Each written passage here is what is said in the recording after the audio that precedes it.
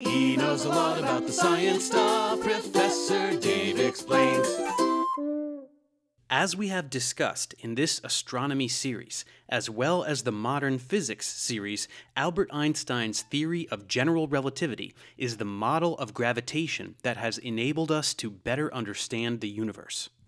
Qualitatively speaking, general relativity describes the gravitational force exerted by massive objects, like this galaxy, as resulting from the warping of spacetime, the four-dimensional manifold that fuses the three spatial dimensions and the dimension of time. This warping of three spatial dimensions around a fourth is impossible to accurately visualize, let alone depict on a two-dimensional screen, so it is typically illustrated in this manner, leaving us to analogize the 2D grid up to an omnidirectional version in our minds as best we can. As abstract as this all sounds, the theory, which was published in 1915, was quickly corroborated in 1919 when Einstein made predictions about how light will follow a curved path around massive objects.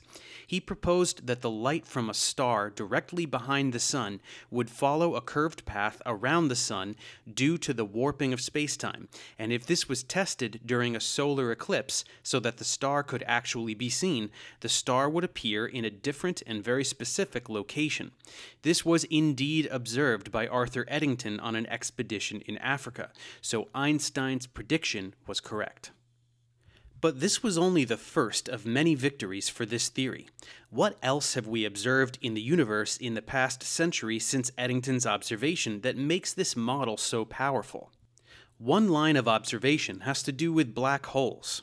As we learned earlier in the series, these objects are remnants of dead stars with sufficiently large mass and small volume such that the warping of spacetime is significant enough that not even light can escape the gravitational pull of the object.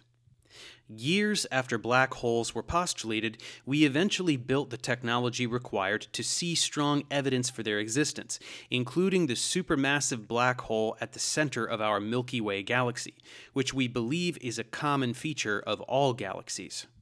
Beyond direct evidence of the black hole itself, we can also monitor the motion of the stars that are closest to the galactic center.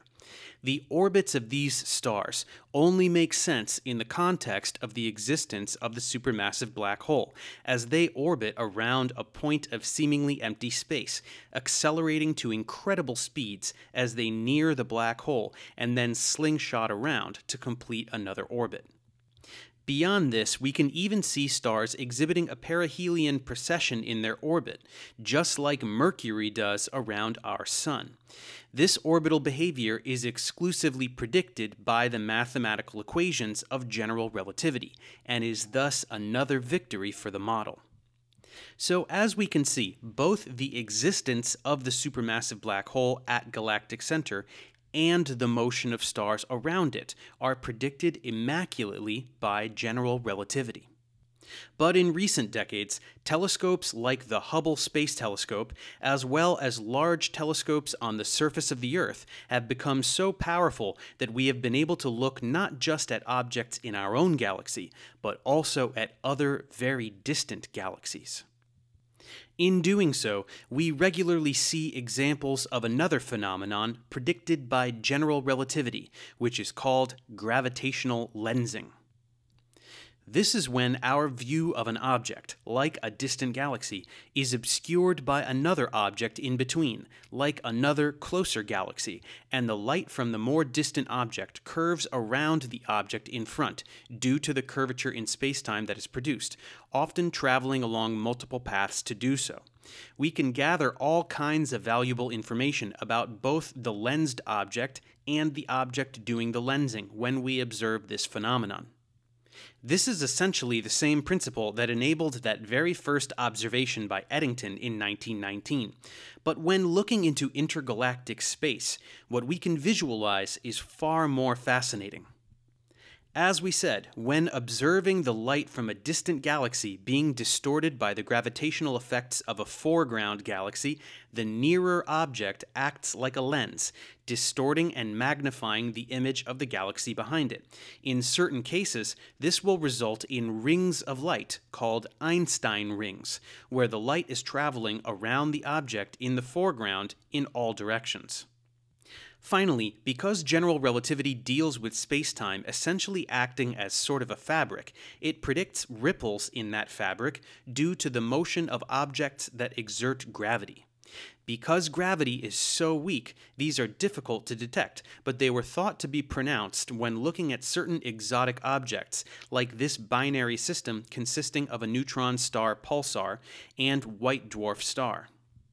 For some time, gravitational waves had been theorized but not yet directly detected, until 2016, when direct evidence was finally collected by LIGO and other gravitational wave observatories.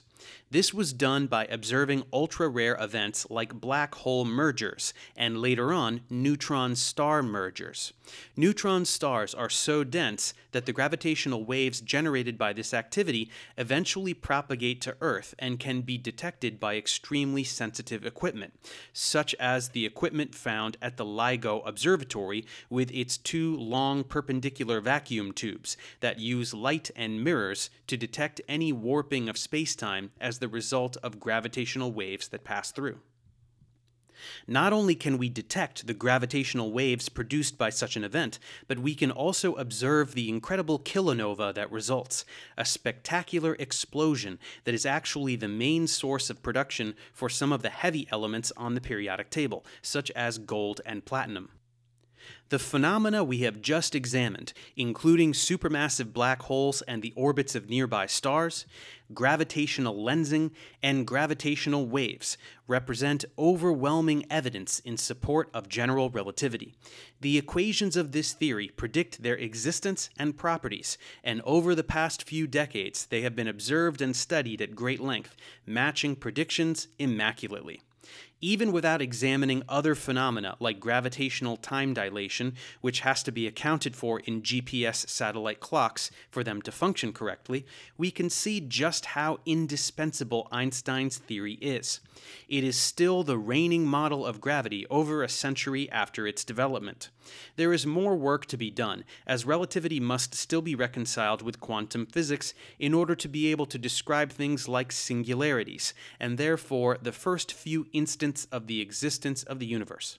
But that will have to wait for another day and another discovery, perhaps put forward by another Einstein. Thanks for watching, guys. Subscribe to my channel for more tutorials. Support me on Patreon so I can keep making content. And as always, feel free to email me, ProfessorDaveExplains@gmail.com.